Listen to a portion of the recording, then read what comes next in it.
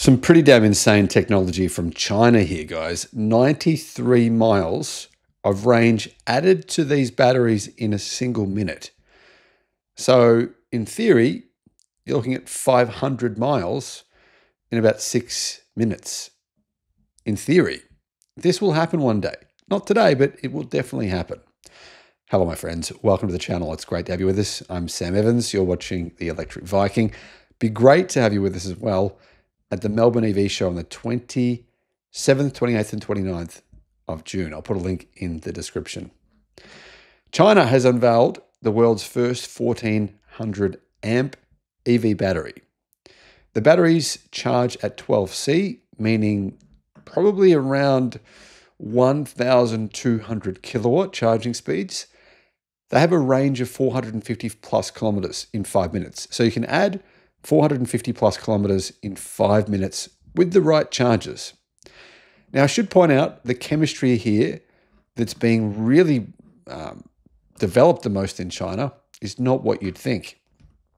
Chinese battery manufacturer SEVB unveiled the world's first 1400 amp ultra fast charging battery that delivers over 93 miles, which is 150 plus kilometers of range in one single minute. The battery is called Star Chaser 2.0, and it was actually unveiled by the company at the 17th Shenzhen International Battery Fair in China.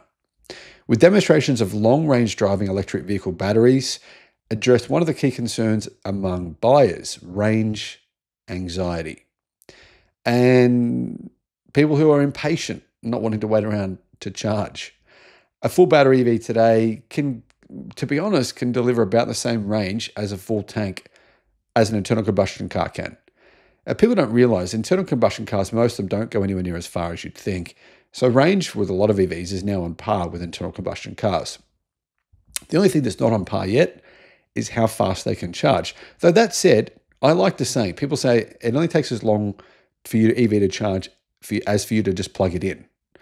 Because for most people, more than 99% of their charging, for me in particular, is done at home. I can't remember the last time I actually fast charged my EV. It was maybe 11 months ago. Yeah. And I have done some decent journeys. Done some decent journeys. So it's not that I haven't driven very far, but yeah, usually you don't. So, when you're at home, you plug it in and you walk away. You don't do anything. It takes you, 10 seconds. But if you want to charge on a journey, of course, some people need to do this, then this is when these kinds of batteries are going to be game changers. A gas stop for an ice-powered car takes, 5 minutes?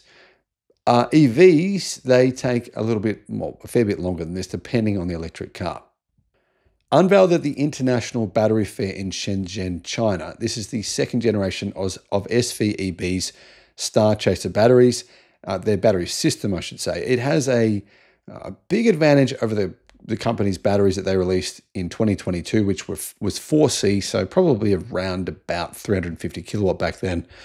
Over the years, SVEB has massively improved its battery technology. In particular, they now use proprietary Tenqing architecture, I'm sure I didn't pronounce that correctly, which supports high energy density with thermal electric separation. Using a combination of integrated liquid cooling battery disconnect unit, BDU, and inserting flexible printed circuits directly into battery packs to save space while increasing safety features, the company has achieved the fastest charging battery in the world. Will these go into cars, EVs? Eventually, I'd say so. The 2.0 kilo amp extreme charging edition is crucial, so you need the right chargers, right? However, if you combine this battery with a 1,000 volt platform, which is what it's built around, then it delivers 1.4 megawatt hour flash charging, which achieves, this charging speed. So actually, it's not 1,200 kilowatts, actually 1,400 kilowatt charging, which is crazy. And you probably think to yourself, well, this is never going to happen. I've made a lot of videos, and I reckon I've gotten at least 5,000 comments, people saying this is not going to happen. And then what happens? It happens. I mean, look, what are we looking at now? BYD with their 1,000 kilowatt charging. And it's real. It's not fake. This is BYD. So if you think 1,400 kilowatt charging isn't going to happen, well, maybe think again, because it's this every year charging speeds are getting faster. And remember, these companies can't stand still. They have to compete against each other. They're going to continue to push and push and push until they have, technology that's just going to be absolutely mind-blowing.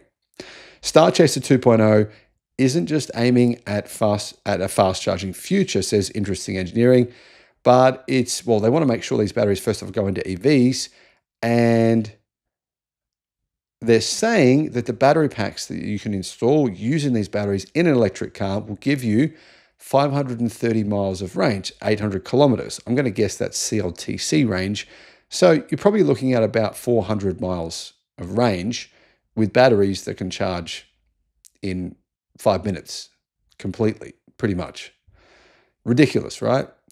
So the batteries are lithium iron phosphate. All of the fast charging batteries we're seeing today are all lithium iron phosphate. When I say fast charging, all the batteries capable of 500 plus kilowatt charging speeds in China, not all of them, but 90% of them are lithium iron phosphate. So that's where things are going. That's where the money, the investment is being put into.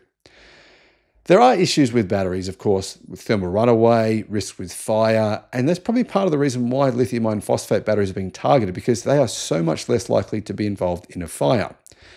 What this battery has is newer approaches to cooling, such as multi-layer sandwich cooling, increasing the cooling area by 50%, and that also has aerospace-grade insulation technology. Additionally, these battery charging rates apparently apply even in extreme cold areas in the world.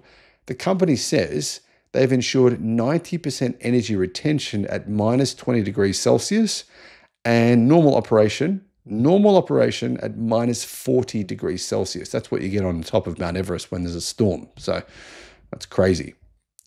Anyway, these batteries are just an example of the many different amazing batteries we're seeing coming mostly out of China, to be honest. There's been a couple out of the US, but mostly China. The US is working more on solid state batteries, and they're doing a good job of it. I think that's what they should be focusing on, because that's where the race is still on. Of course, when it comes to the mainstream batteries, China is just ahead of everyone else in the world. That's a fact. But when it comes to solid state batteries, the race is still on. So it's going to be a completely different ball game. Let me know your thoughts in the comments. Thanks for watching.